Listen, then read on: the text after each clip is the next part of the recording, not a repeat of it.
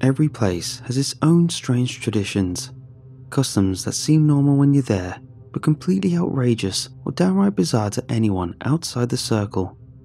But when bonding with others from small provinces, my village always tops the conversation. My trump card for this is the alarm that sounds every 20 years. We were never outright told not to tell anyone, but it was heavily implied. A sort of silent agreement that this stays within the confines of our little village of Pendleton. But it's too good a story not to tell.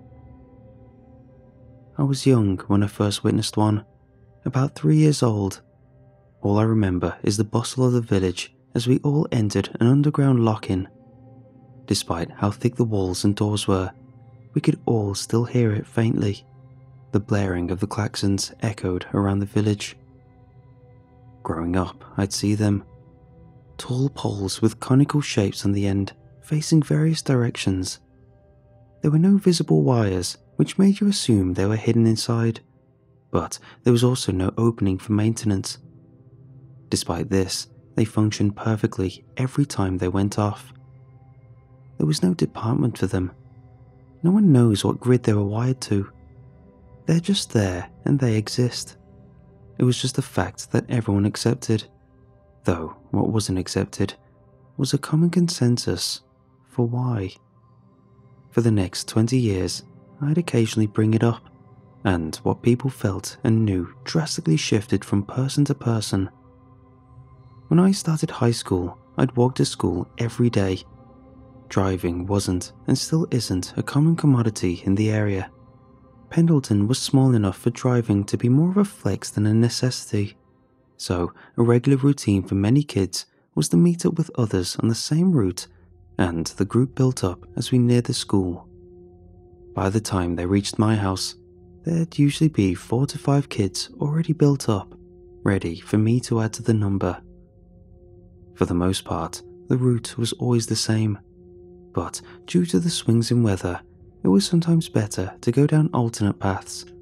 The tighter alleyways would provide cover from particularly harsh winds that plagued the winter months, and when you went this way, we'd sometimes see the Church of Many.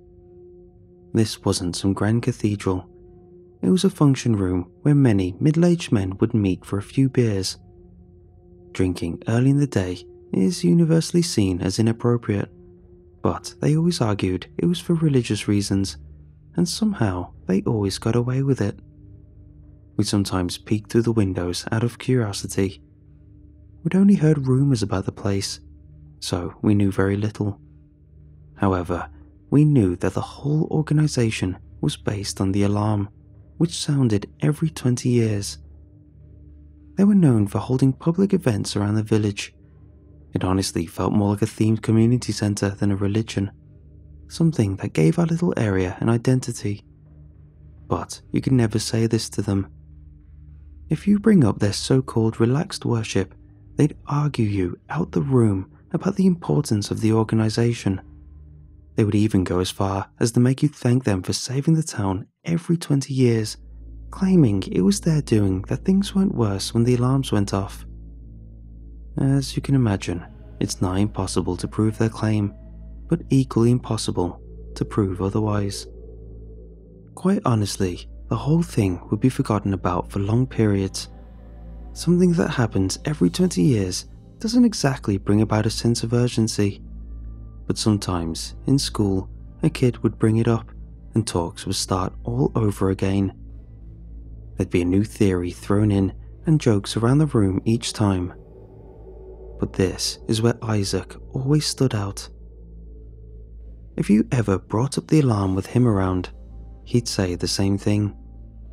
The alarm is a hoax. Something to understand, our town isn't exactly 100% on the grid. It's known about by the government, but so disregarded that we managed to uphold a sort of autonomous zone, separate from outside influence. Because of this, we still have some kind of royal family, but to actually call them that is an overstatement. They're just the lineage of the founders that have passed down power through each generation. They claim they know the secrets of the alarm, but say it's kept from the public for the village's safety. This is another point of contention, but we'll save it for now. Just know that this family has a lot of power in this village, but for the most part, they're well liked since they're very involved with the growth and development of the land. This doesn't stop the rumours though. Isaac had one thought when it came to the alarm: a hoax. His theory goes that it's done to subjugate the population. Every 20 years, they assert their dominance by sounding the alarms and seeing who obeys.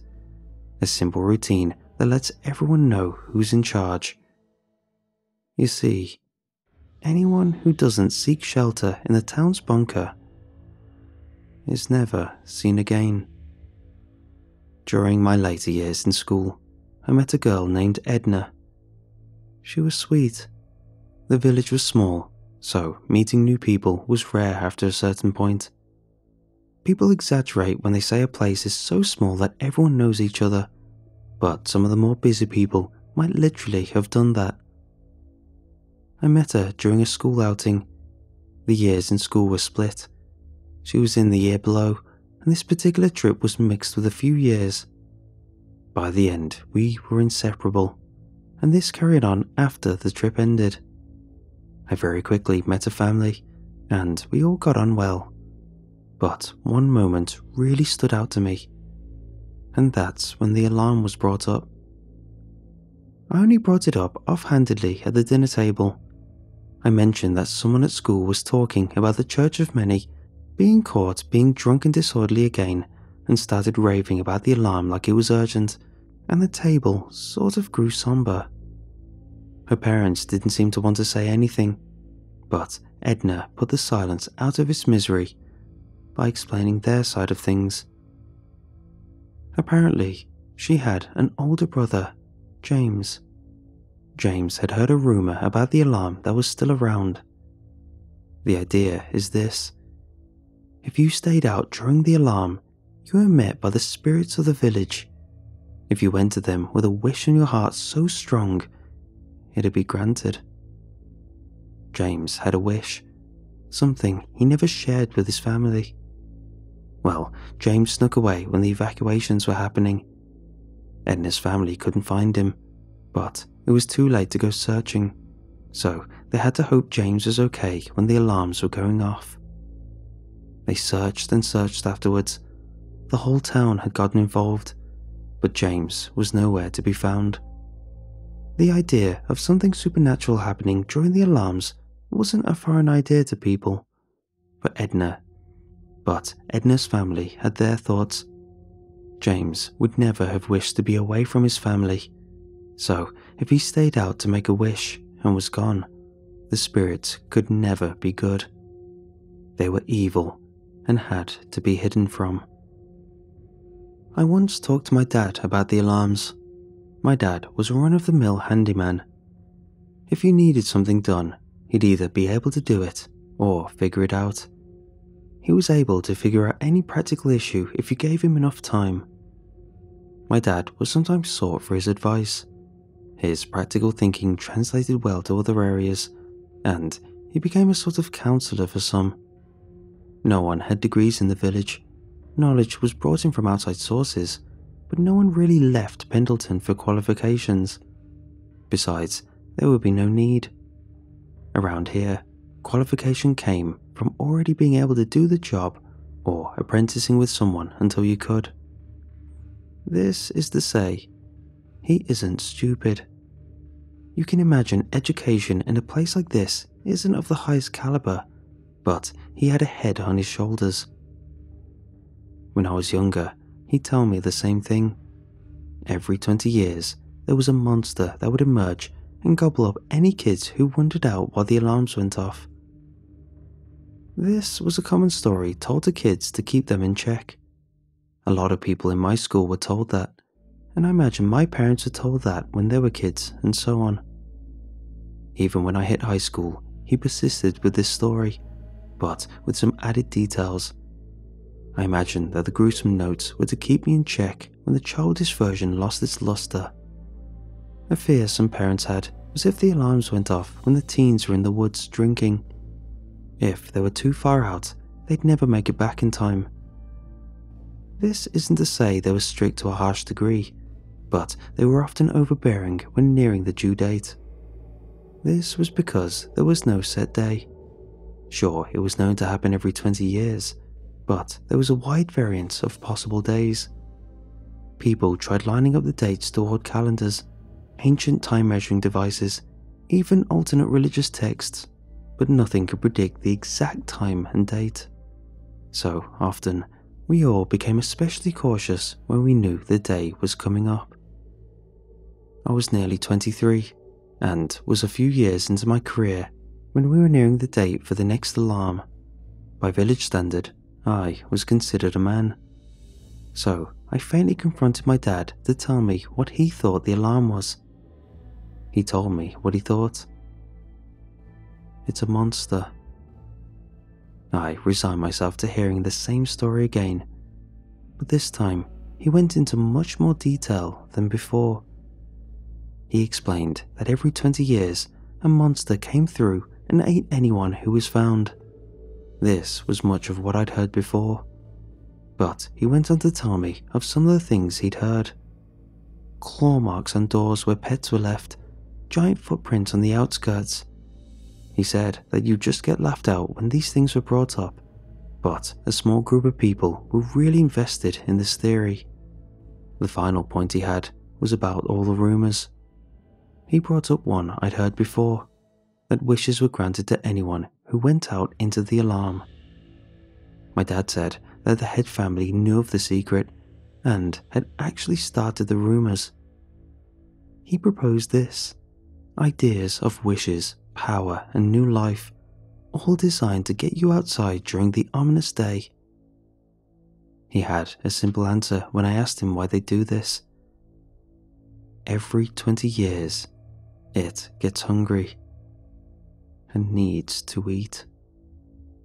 I mentioned the pundits that have casual meetups and run the community events, but during the year leading up to the big day, the members of the Church of Many go into full force. The nice family-friendly events either wind down or are tricks to preach their word. It's almost like the cliche of a timeshare getaway. I was looking for a nice day out with my girlfriend of 3 years. Though we went to the same school, we met a few years after. Things were well, so I wanted to splash out on something nice. Our usual nice day out was to go to the steakhouse and get something fancy from the evening menu. The guy running the place was really nice, and if he knew it was a special day, he'd treat you right. He made a lot of business from being known as the place to go during a special day. Though you should never lie to him. If he found out you lied about your birthday or anniversary just to get some preferential treatment, you'd never get that privilege again. Like I said, everyone knew everyone, and if word travelled enough, you could have a rough time in the village for a few years until you got your reputation back. Wendy and I were up for the same routine, but I saw a poster on the village board about a pop-up food place on my way to work. It promised foreign food and foreign entertainment. I'm sure it's normal for you to treat yourself to a Chinese at the end of a night of drinking, but here, that was a luxury. To have tasted outside food was something you could talk about for many years with the heated interest of many. You'd have people lying about trying things just to gain a foothold on the social ladder. So, when word of a travelling Vietnamese diner was put up, I immediately put in for it. Not many people got in, but I aggressively brought up my special day and just about squeezed in. It was the talk of the town, and I found out a lot of people that I knew were going. All seemed to be about my age. Even though I wanted this to be about Wendy, I asked my parents if they wanted to go too. But it was strange. Even though they were on the camp of always wanted to try something foreign, they quickly refused. Wendy's parents did the same. We should have picked up on how strange this was, but we couldn't piece together a good reason. The day came and everyone was tense. We were seated in a small auditorium with tables and chairs arranged so that you could see the stage. We all assumed this was to see the entertainment, which we awaited eagerly. The lights dropped and spots were shown on the stage. We were introduced to the head chef, a man with a complexion that was unlike anything we'd ever seen, a very distinct eye shape and jet black hair. He was the real deal. But then he was joined with the others, and it was clear what we'd fallen for. Beside him were two pundits from the Church of Many. They introduced the chef and the itinerary of the evening. Some people were looking around, seeing if they could get out in time, but it was too late. The lights came on, and around us were the other members of the church. They were dressed in flares of abnormal red clothes. Their faces were rubbed with a tinge of yellowed powder, and they had taped their eyes on the sides to be more narrow, a caricature of the man on the stage. The head chef seemed very displeased at this, but must have been heavily compensated to put up with our small village shenanigans. The chef was led to the back, and the evening commenced. The heavy propaganda that ran the whole night drowned out the smells of exciting spices. Members of the church came up and had many segments throughout the night. They ran many festivals that celebrated local culture. One segment was about their contribution to the growth of the town. Raising a family here was very prospective due to the many great events they organized. This appealed to the family-oriented people of the crowd. They also ran events highlighting local-made produce that praised local craftsmen, furniture, artisan alcohols, fresh foods. It was common to have a personal skill on top of your primary career, so to be part of that growth really appealed to the hard workers. If you ever needed help, the Church of Many were there. One woman had an accident in which a heavy piece of furniture was dropped and crushed a leg. Her career died that day, along with her dreams of dancing. So the church ran a fundraiser for her to receive outside help, and with the help of a hospital many miles away, she managed to regain some of her leg function. To this day, she still leads a healthy life. They hit all the checkboxes. Despite the deceptive nature of the event, they didn't sound too bad. Then they had a segment appealing to the less active people of the crowd. You can drink in the morning during the meetings 3 days a week if you join. It was allowed on work days due to religious reasons as sanctioned by the head family. The rule of thumb was to not get belligerent, but anything before that is open game. Again, this turned some heads. It had people thinking, maybe it's not as bad as some said. Fear of the unknown is big and circulates predominantly in talkative circles. The Church of Many always had an odd reputation where you never knew where their true intentions lay. Their nature was very relaxed, but they had some serious and unknown religious practices. It seemed you only got full details if you were in, and even then you had to be a long-time member before you got any critical information. This caused a lot of distrust from the more opposed members of the public. The food came out, and it was divine. I don't even remember what it was called, nor do I fully remember even what meat it was. It was a blast of spices and sauces mixed in a way utterly alien to our meat and potatoes culture. The reaction was visceral at how shocking it was. Some people cried tears of joy at having had such an experience. But after this, it was only downhill from there. They had more segments on stage. We were receptive to such a fantastic meal and very persuasive points. But this is where it started to get a bit crazy. They raved about the truth of it all, how we could be free from our mental prisons. They put down the common man as being ignorant to the higher truths. Simple salvation could be had if you joined. The eldest of the group came out. Old man Ezekiel. He had lived through 4 alarms, the most out of anyone in the village. His beard hung low, giving him a sage appearance. He wore garb far outdated to the modern times of our province. Old man Ezekiel went on to come out with something that divided the room. He claimed he survived being outside during an alarm. He explained it was when he was but 4 years old, having been left by his mother by accident. Ezekiel claimed what he saw led him to revolutionizing the inner circle of the Church of Many, but these secrets were too much for someone uninitiated.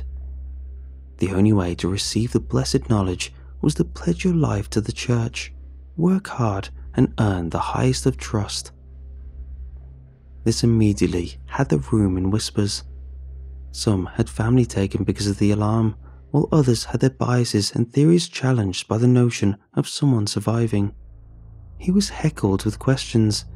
If he survived one, why had he hidden for the others?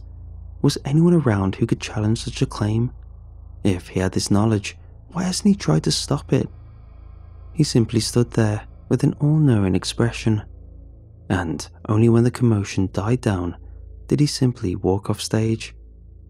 We received no more words. The ball was in our court. By the end, some left in a huff, having felt insulted by the ridiculous claim. Others were already fanatical about the cause, already trying to garner more interest in the divided members of the crowd. In the end, Wendy and I left. We weren't 100% opposed to the church, but we hadn't had the drive to seek more direct answers. When we got home, my dad was there to greet me. He asked me how the food was, but I knew he knew what it was about. He explained what the whole thing was. Every 20 years, they did something like this. They'd run a highly desirable event that garners vast amounts of interest, and it's all to push for new members. Those who went to a previous one or knew about it were forbidden to warn the newer generation. And so he had to sit there and let us go, along with the others who we told.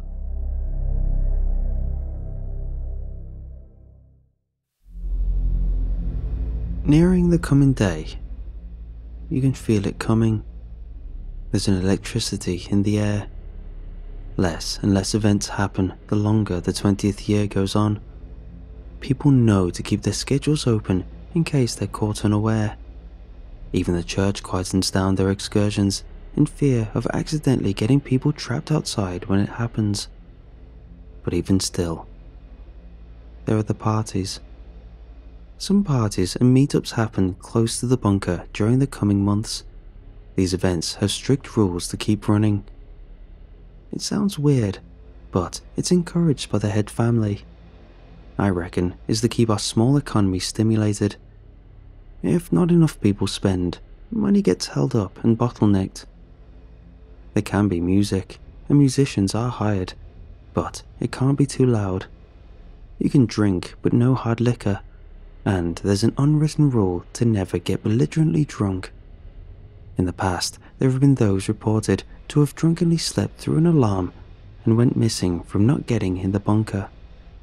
Though there's a somber air to these meetups, it's still a much-needed social energy. It can feel like months of waiting, so going that long without any stimulation can drive one stir-crazy. It's normal to keep your circle of friends from school well after school has ended, which was the case for me. Every time I went to one of these events, I'd see familiar faces. Edna, who I mentioned before, Kyle, who was in my form, Watson, who was often on my walk to work, and Steg, whom I'd known since kindergarten. Up until then, talk about the alarm had dried up. Everyone had said their piece many times, and there was never any new information to spark more ideas. But when we knew the day was coming, it had creeped back into conversation like old times. Being more mature, our conversations dropped from wild notions to more talking about getting past it. We knew the consequences of not following the rules. Other than Ezekiel, no one had ever survived being outside during the alarm, and even then, his claim was heavily scrutinized. We all agreed to just behave until then, keep a low profile and get past it. Simple, right? It turns out Kyle had other ideas. When the date was getting close, he started bringing up some of the old theories from school. He'd bring up a few, but always circle back to one, that you could make a wish if you survived. Edna immediately flipped out about this. By then, it was known what had happened to James, so it was already a bad move to bring up the alarm, but bringing up the rumor that got him killed was not cool. One time, Steg went off on him for always bringing it up. We couldn't figure out what he was thinking.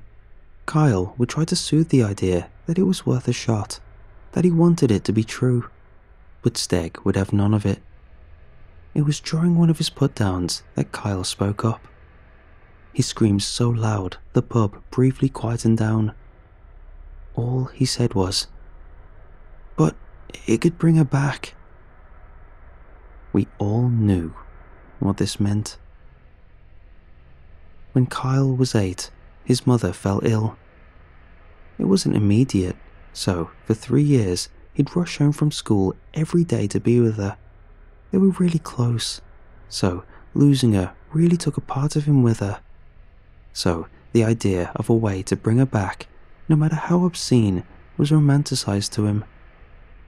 Even though we all felt for him, we took an opposing stance. We knew it was a bad idea. To Kyle, though, the prospect of the alarm only coming every 20 years meant it was now or never. So, looking back, I think there was no talking him out of it. He only told me. I was often the one to talk to him afterwards and empathize with the situation. I did this to make him feel better after a harsh berating from Steg. So I think this made me his confidant.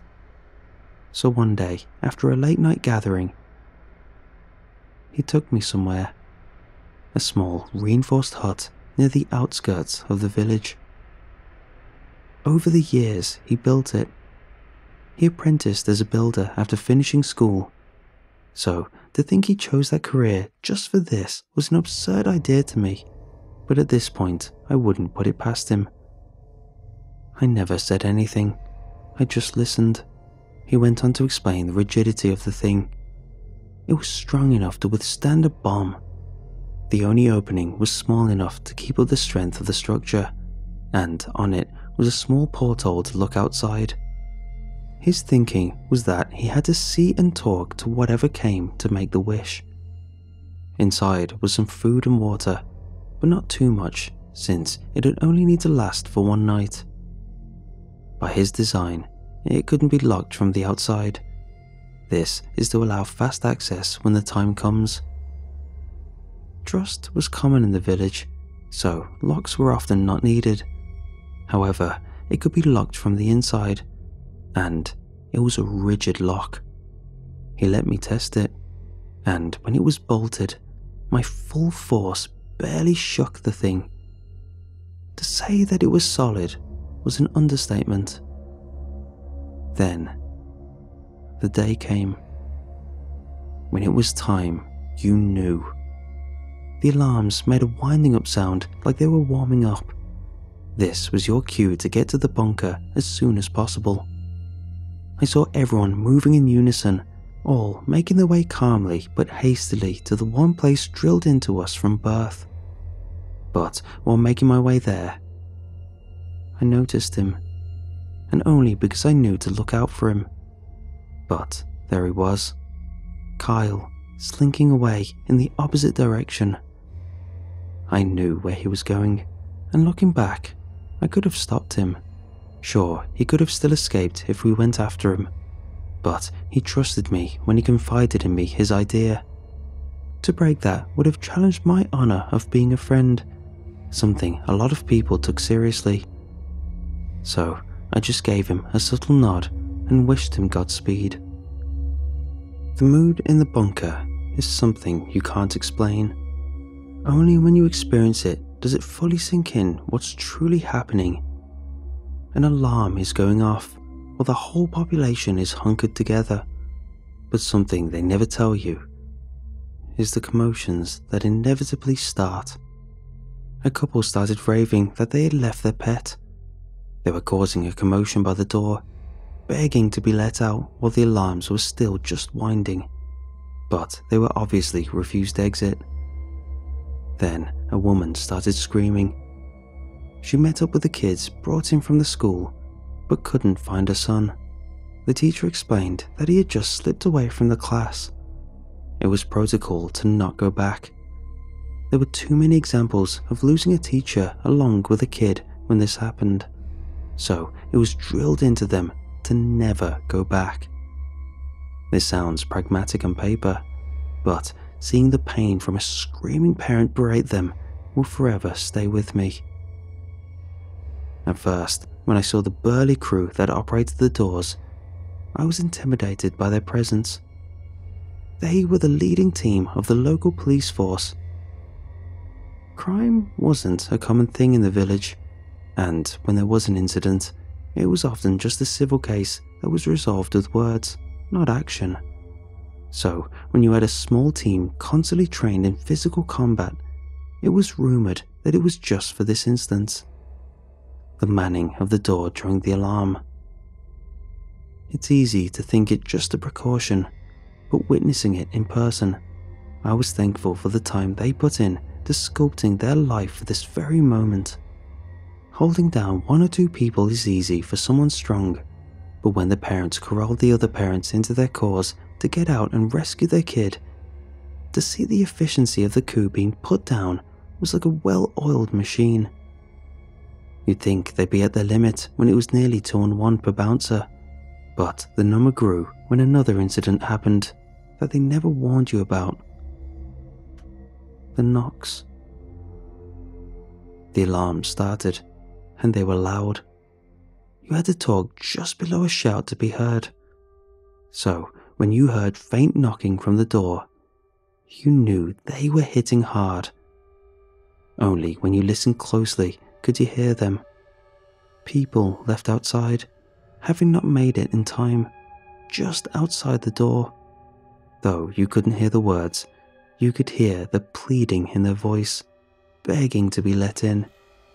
Terms of desperation screamed as loud as they could. Obviously, the humanitarian of the bunch raised a commotion about this. They yelled at the bouncers to quickly open the door and let them in. It'd only be for a few seconds if they were fast.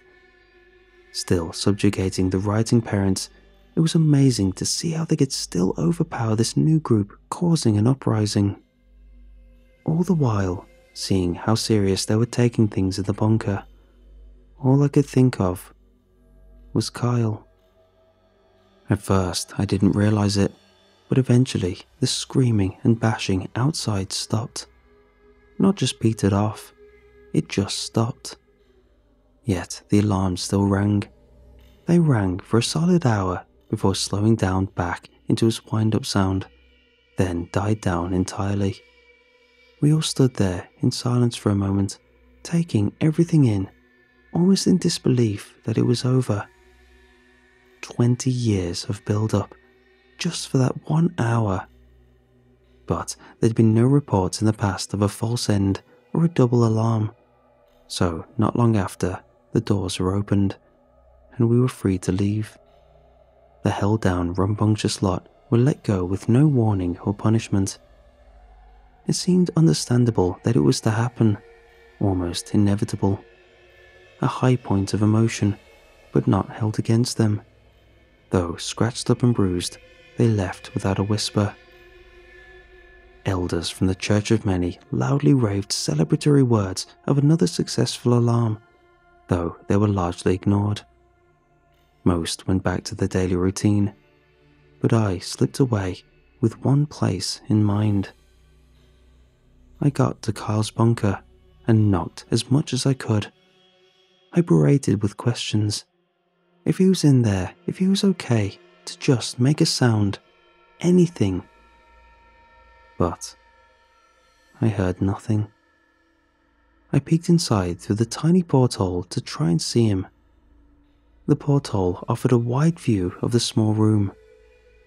If he was in there, I'd see him. Then I tried the last thing I could. I pushed the door to open it, and it was locked.